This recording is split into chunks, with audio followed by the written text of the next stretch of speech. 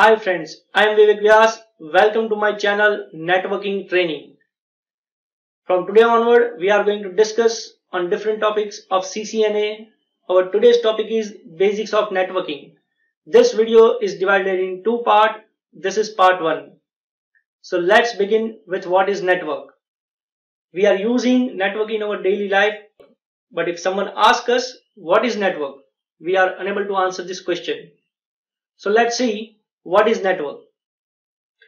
In network, you may find different types of devices like computer, switch, server or router. So first of all, we can say that network is a set of devices, and this devices must be connected using some link, using some transmission medium. So we can add in this that it is a set of devices connected by using some communication link. That communication link may be wireless. Now after the connection happened between the devices and one device want to transmit the message to the another device, at that time they must follow some rules. Rules will be said as a protocol in terms of network.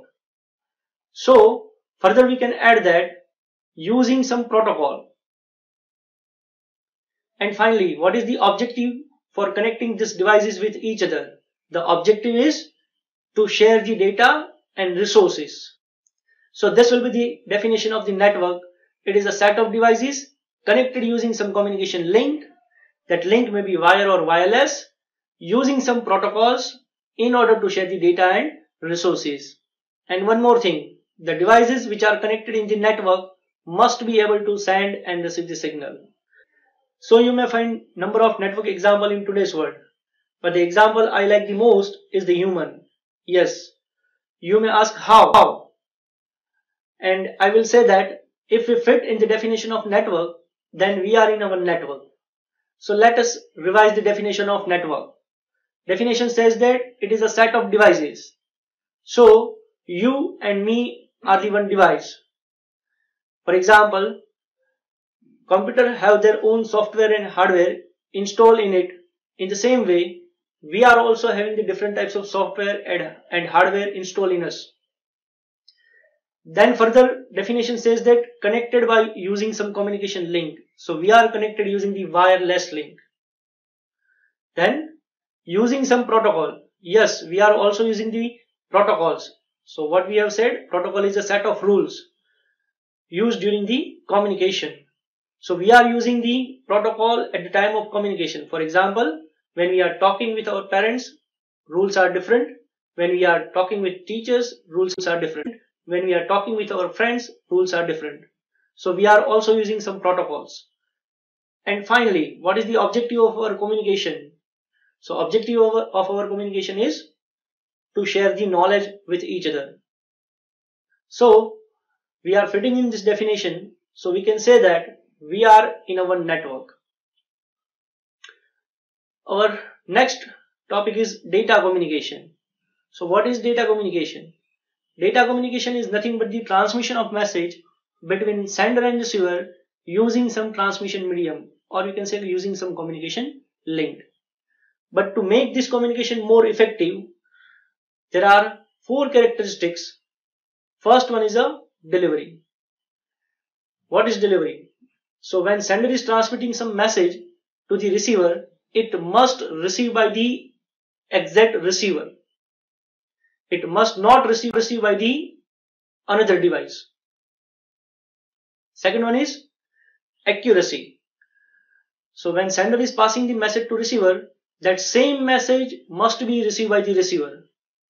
In other words, you can say that that message must not be modified or must not be altered in between. Next is a timeliness. So when sender is passing message to the receiver, that message must be received within the time by the receiver. For example, if you are passing some registration information to your friend to register in some portal, and this is the last day of registration, and your friend is receiving your message day after tomorrow. So now whatever information is transmitted by you have no value. So message must be received in a particular time period. And the last one is a jitter. What is jitter? So jitter is a difference of time between two messages received. For example, you are passing some audio and video to your friend. The first audio and video receive in 30 milliseconds and the second audio and video receive in 40 milliseconds. So between these two messages, there is a gap of 10 milliseconds. That gap is first of all said as a jitter. Now because of this gap, the quality of audio and video will be degraded. So that must not happen. So for the effective data communication, these are the four characteristics. Moving to the next point, data flow. What is data flow? Data flow is nothing but the direction of the data, in which way data is transmitted. So basically there are three types of data flow. First one is a simplex, or you can also say is a one-way direction. In that, sender is transmitting the data and receiver only can receive the data. Receiver cannot transmit the data back. The best example of simplex communication is you are typing some message using your keyboard and it will be displayed on the monitor. So in that case, monitor can only receive the data. Monitor cannot able to transmit back the data to the keyboard. Next one is a half duplex. So in half duplex communication, both the device can transmit the message, but at a time only one transmitter can transmit the message. That is, when one sender is transmitting the message, other has to only receive.